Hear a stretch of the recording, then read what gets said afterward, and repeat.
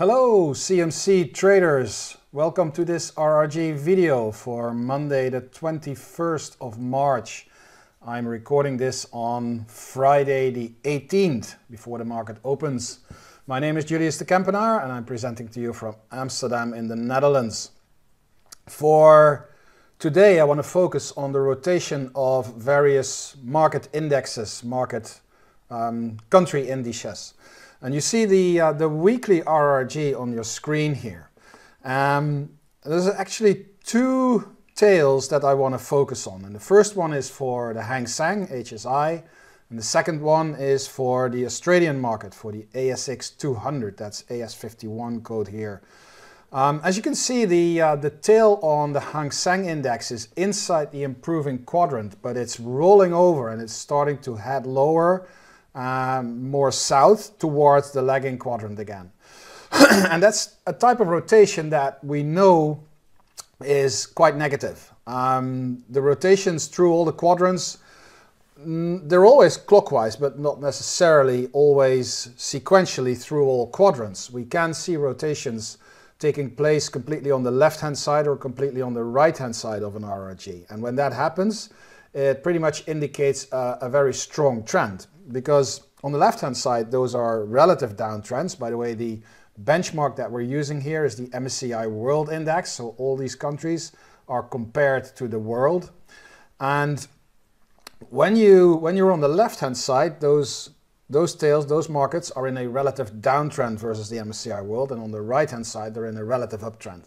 So what we have here at hand in Hong Kong is a market that is already in a relative downtrend, and the move up was a recovery within that downtrend, and it looks as if that downtrend is now starting to pick up again. And you can see that when we scroll back the RRG through time, which we can do, and you can see that, for example, a good example is the US market, the S&P.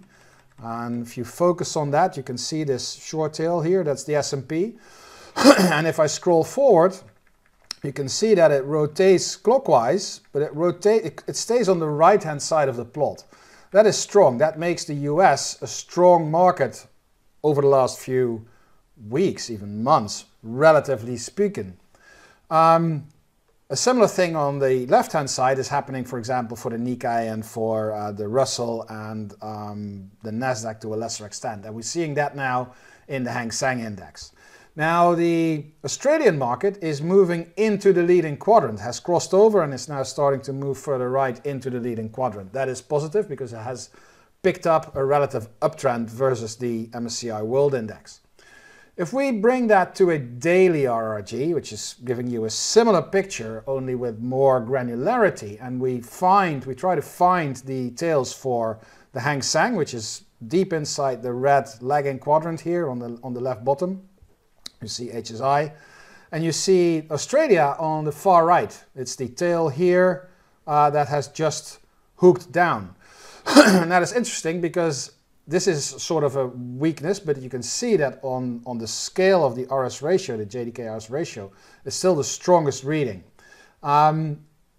Basically telling us that the Australian market is in a relative uptrend on a longer term basis, and it is going through a little corrective period with a very good chance that it will go into weakening and then pick up again and rotate back into leading. And the opposite's happening with the Hang Seng index, where it's already starting to roll over.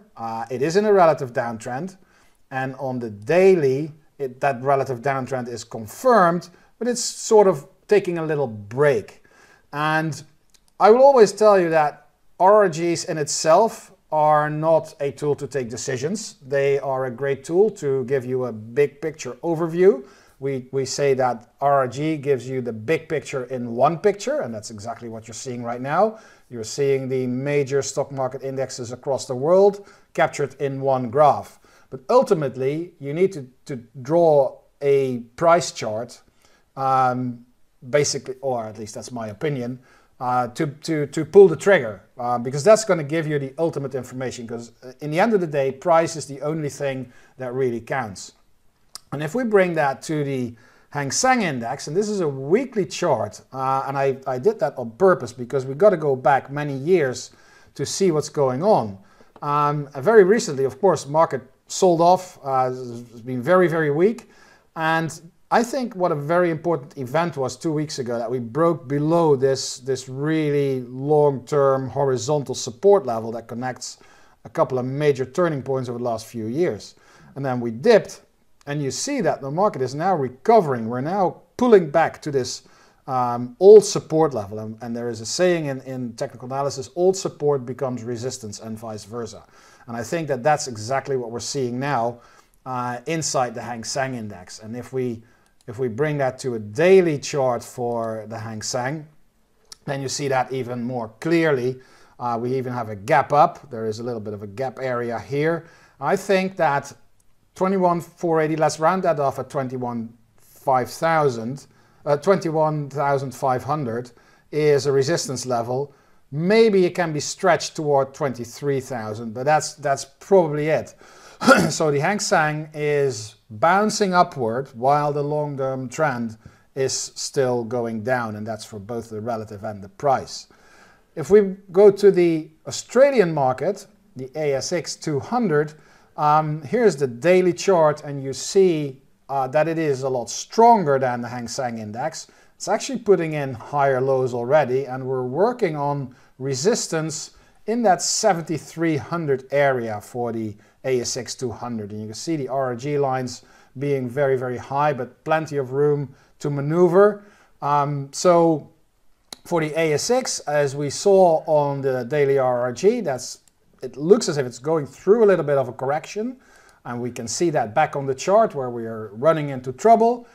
Once the market is able to clear this overhead resistance around 7,300, I believe there is new upside potential for the Australian stock market to move a little bit higher, probably towards the all-time highs here around 7,600. I'm going to wrap it up here, and I hope to see you again at a new episode for the RRG charts in the future.